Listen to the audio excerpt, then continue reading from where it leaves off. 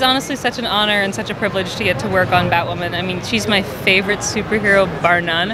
I'm so proud of what we did. I'm so happy that I got to work with the editors and, that we had like the shepherding and the guidance that we did. And it was just really lovely, to be able to sort of, give the character a rebirth and a point of closure.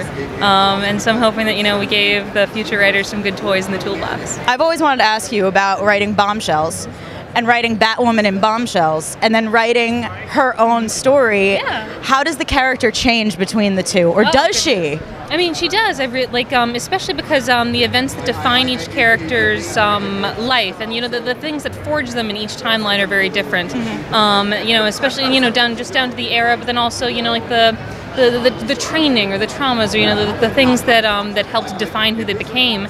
And it's down to even how the language plays out. Batwoman in main continuity has much more of sort of a militaristic background, her father did, and so there's much more of a southern cadence, in the military slang. And for our Bombshells Batwoman, growing up in sort of a 1930s and 40s, it's much more popping, crackling cadence, with some more like Yiddish slang, and having it in there, and so it's really fun, honestly. And it was my cup overflowed with Batwoman in my life, and getting to pop between the two. And sometimes even in lettering passes, I would swap the slang and be like, that's not right, and I have to put it back. So, but it was really fantastic. And we finally have a live action Batwoman. Yes. How does it feel to have a character who you worked so hard on and developed so much be portrayed in live action? Is that exciting for you? Oh, extremely. And just beyond my association with her at all, just to have that, for the up and coming generations, and for people who survive so much that they have, to see so much LGBTQ media, and just to have her as a natural part of the universe, as a rightful part of the universe. Yeah. And so I can't wait to watch. Just as a fan, I'm just so excited and just so delighted to sit in that audience when she makes her first appearance on the screen. Yeah, same. I feel like we're getting a lot of new live action characters right now, and she is such a good choice, and I'm so excited to see her. So you touched on this a little bit, but it's not a fun time to be a woman or a person in the LGBTQ community. How are you coping with it? Are you writing through it? How are you dealing with it?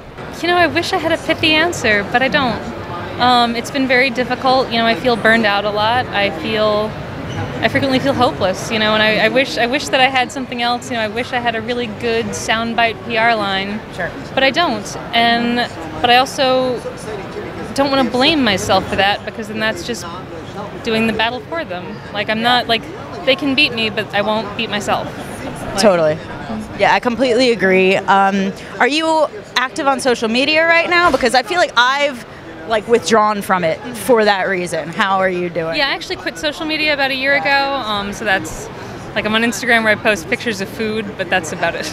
Yeah, anything to give us a little bit of joy, right? Yeah. And speaking of joy, Bombshells, again, we're going to go back. Sure. Is there a character that you've wanted to put in Bombshells that you haven't had a chance to yet? Oh, goodness. I mean, if we were allowed to run long enough, there are so many heroines that, I wish that we could have had the chance to, to give the fitting arcs that they deserved. Cassandra Cain was one of the ones who I was so looking forward to writing her story with Katana.